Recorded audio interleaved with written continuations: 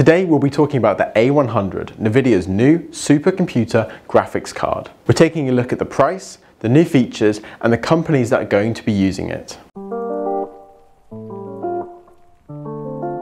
Hey guys, Craig from Server Factory here. About 2 months ago, NVIDIA announced the A100 graphics card.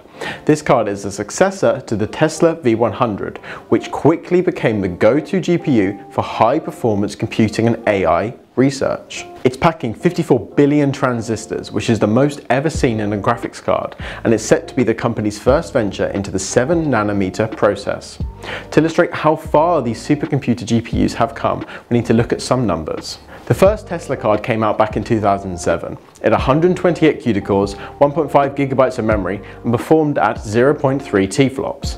Previously, the most recent card, the V100, has 5,120 CUDA cores, 32 GB of memory, and performs at 15.7 TFLOPS. And now, 13 years after the original, the new A100 has 6,912 CUDA cores, 40 GB of memory, and performs at 19.5 TFLOPS. A good way to sum that up is just about every stat on the A100 is an increase compared to the V100, in the same way that the V100 stats increased compared to the P100. Another big improvement that the A100 brings is a new version of NVIDIA's hugely useful NVLink bridge. This is a physical bridge similar to the SLI that connects cards together to allow direct GPU to GPU communication.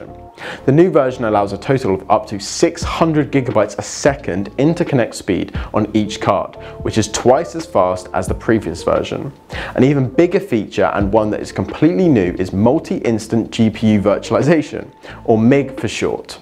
MIG allows you to partition the GPU into up to 7 virtual GPUs, which can each be put up to a different task. For example, you can now have one GPU powering cloud gaming, AI learning, analytics, scientific experiments, math equations, 5G networks, and animation. This is a really cool feature that gives you a lot of flexibility, especially for users that aren't planning on building a supercomputer, but just need several different tasks running at once. So these GPUs were announced a couple of months ago now, and since then a number of companies have made announcements about how they'll be using them. Supermicro have announced their full support along with 2 new systems based around the A100, a 2U server and a 4U server, both using AMD EPYC processors.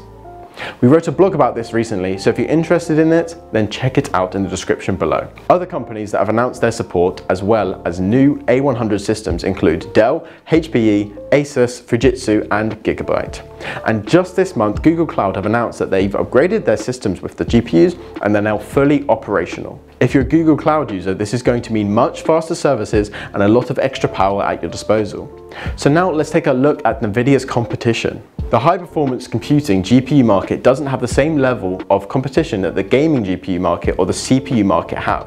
NVIDIA currently holds somewhere around 70% of the market, with AMD holding around 20% and the rest being Intel and other companies. AMD's equivalent, the Radeon Instinct MI50, hasn't been as widely adopted as NVIDIA's offerings and is only really seen in Gigabyte servers along with some other brands. However, like most of AMD's products, these offer solid performance at lower price points. On the other hand, the price of NVIDIA's HPC cards has always been a big point of contention.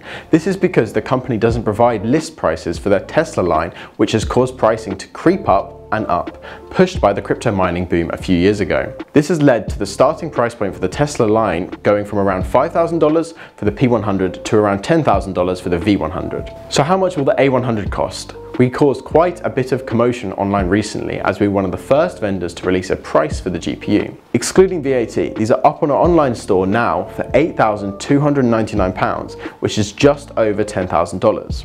The cards currently have an ETA of around late August. If you click the link in the top left, you can have a look for yourself. What do you think about this video? Let us know in the comments below.